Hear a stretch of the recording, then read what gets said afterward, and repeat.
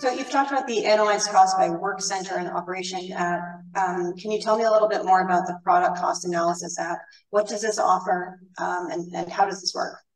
I mean, the production cost analysis app is actually pretty similar to the old order selection. So the old order selection would say, find me all the production orders in a particular plant, find me all the production orders for a particular product group, and so on. And it would give you then a list of production orders. And from there, you could then navigate to various reports that you'd show you your plan versus actual costs, or your target versus actual costs, or your variance categories, or your work in process.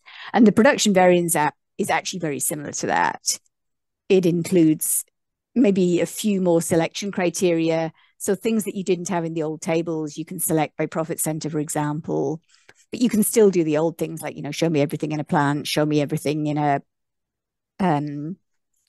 product group, show me everything that's got the status closed or whatever. And we tried to keep them fairly similar just to avoid people getting lost in there.